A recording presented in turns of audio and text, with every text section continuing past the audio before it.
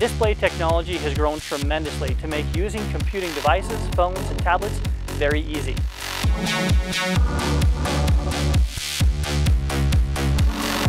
In the past, the most common display device was the CRT monitor.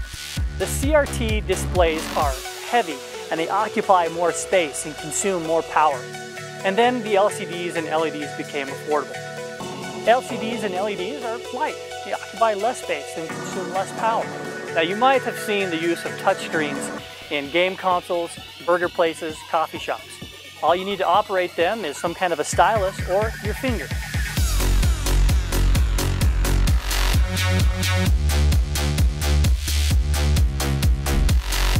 Now there are varieties of different display devices that can suit a diverse set of needs. In this course, you're going to learn about the different types of display devices that are used in office settings or even at home or on the go. You're going to also learn about different display settings and video technologies. So, let's get started.